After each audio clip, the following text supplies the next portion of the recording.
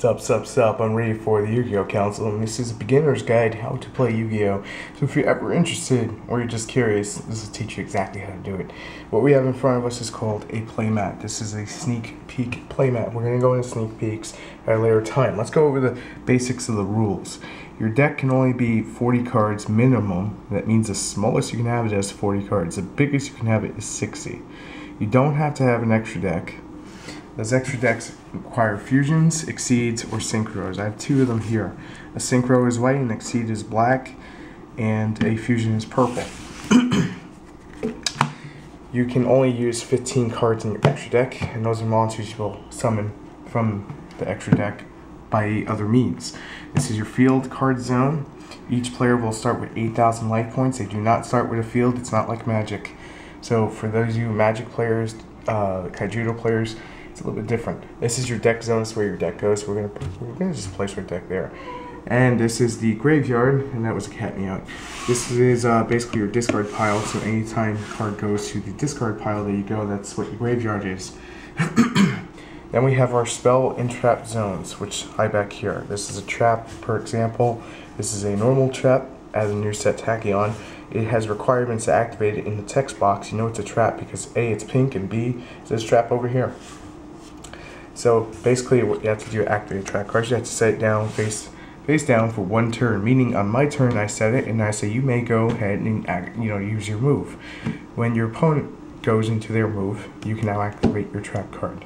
As long as you meet the requirements to activate it, which it'll tell you in the text box. For spell cards, you can activate them at any time on your turn.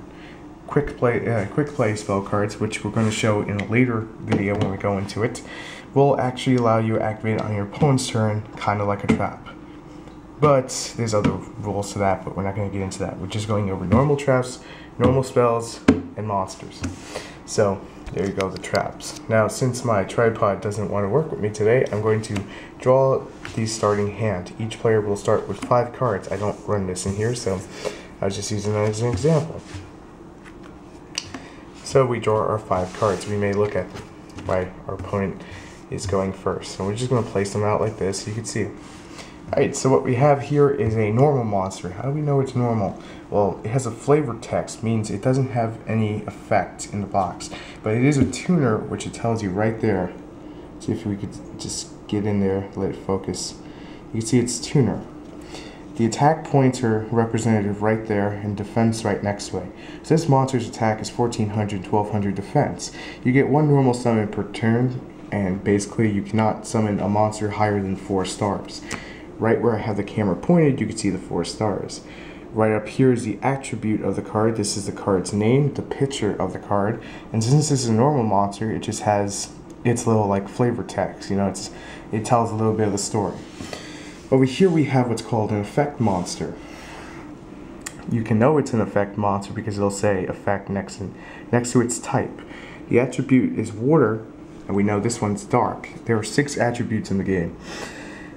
Now, we can also tell that this is a 5-star monster, meaning we can't just normal summon it. But since it has an effect, we can special summon it, which is another requirement, which we'll go into in a moment. Here we have a spell card, which I said before can be activated as long as it meets a requirement at any time on your turn. Except for battle phase, which goes into the next video. Here we have a 2-star monster, and this is a 3. You can tell by the stars just by looking at them. Sometimes you need to count them, you just put your finger on it. Okay, so my name is Ryu. My opponent's name is going to be Timmy, just as per example. Timmy says I may go first because we did a dice roll, and he won the dice roll, meaning he got the higher number and decided to go second, so I'm going to go first. So the turn player will draw 1 card from their deck. Doesn't matter, just top card. Then you get to look at your hands and decide what you want to do. Not like this, you want to actually just hold it like poker. You want to hold it up and not show them. Okay, so I have 3 monsters I can normal summon. I have Gen X Controller, Nimble Angler, and Atlantean Marksman, who comes out of a structure deck. Okay, so why can't I summon Dragon Ice? I'm going to explain this to you.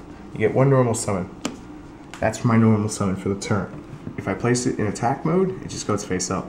If I place it in defense mode, it has to be set. This is a set. Now, when a set is flipped, count as a flip summon. Now, there's normal summon, flip summon, special summon, and about 20 other summons, which you'll learn later on. But with this, it's pretty freaking easy. So, you just go by, do I want to put in attack mode, defense mode?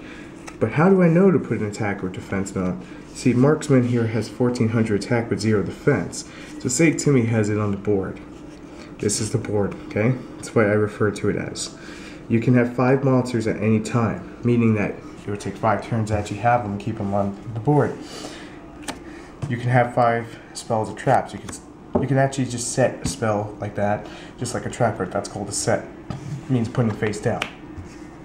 So how do I know which monster will win the battle? Simple. The monster with the highest attack points wins the battle. 1400, 1400. What happens in this case? They both die. So they both go to the card graveyard if they do battle. But Dragon Ice has a lot more power, but I can't really seem to summon it because it requires 1 tribute. Let's go over tribute summon then. So if I have a monster on turn and my opponent makes their turn and my monster's still on the field, on my turn, as long as I have the requirements, level 5 and level 6 require 1 tribute. Level 7, 8, and higher require 2. Sometimes 3, depends on the card. It'll say it in the text. So, what do I do to summon it? I say I tribute my Gen X controller. So that means I put him in the card graveyard. Then I am allowed to summon my Dragon Ice, usually a more powerful monster. It's simple as that. Okay, when can you do a tribute summon? A tribute summon is also counted as a normal summon. A special summon is not counted as a normal summon. Means you can do as many special summons as you could possibly pull off in a turn, even on your opponents. Dragon Ice is a case example of this. Nimble Angler has an effect that when sent to the card graveyard, from hand or deck, I get to search my deck and special summon 2 Nimble monsters. So I'm just going to put them out right now. And that's a special summon. They came right out of the deck because the effect activated Nimble Angler. So if Timmy does this, then Dragon Ice's effect allows me to activate it, which means I can discard 1 card, which means I send it to the graveyard, and then I'm allowed to special summon it to the field. Simple as that. I can even discard Dragon Ice for Dragon Ice. Or I can discard another card for Dragon Ice, like Nimble Angler, and get its effect to get 2 little fishes there. The little fishes aren't going to do much, but they still count as a special summon. And then from there, if you match the levels up, you can go to an exceed summon. But if you have a tuner like Gen X Controller, and you match the levels up, we're a little match. Okay, so Gen X Controller is level 3. How do we know it's a tuner? We just look right there. These guys don't have that. It just says fish in effect, so we know they're not tuners. So I have 2, 5, 6, 7 all together. That means I could put them all in the graveyard and say I synchro summon, as long as I have a tuner. I can summon for a Black Rose Dragon because it has level 7, or I can summon this guy who has level 7. But how do I exceed summon? Well, that's pretty simple too. If I have 2 monsters that have the same level, then I can exceed summon. It just becomes a rank instead of a level. So you just overlay them. So they become like a little cookie.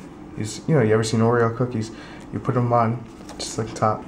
You sit there like that, and there, you've made an exceed summon. That's going to cover the basics of the beginner's guide and everything you need to know. Each player starts with 8,000. That's our little recap. You have an extra deck that can go up to 15 cards. There's no field card deck. It just field cards are played out of your deck. We're going to go over ritual summoning, fusion summoning, and proper synchro summoning in the next video. I hope you enjoyed this video, and I hope it was insightful for you, but there's a lot more to learn. So this is just a start. So for those of you who are more advanced, don't fret. I'm going to be going into a lot more about chains, the damage step, in depth, and the probability of building your deck and adding certain cards to your deck to help you speed up your deck. Yeah, it sounds a little confusing, but I'm going to make it pretty easy. So I'm ready for the Yugioh Council. I hope you found this video insightful, or you just liked it. Simple as that. Hope to see you on the next one. If you haven't already, make sure to subscribe if you like what you saw. For more how-to guides, look on the council on our how-to playlists, which we'll be pumping these out about every 2 weeks. But you may do it sooner as long as we see, people are really interested in these beginner steps. So if you like what you saw, make sure to subscribe to the Yugioh Council for more beginner's guide. I'm Ryu. Peace.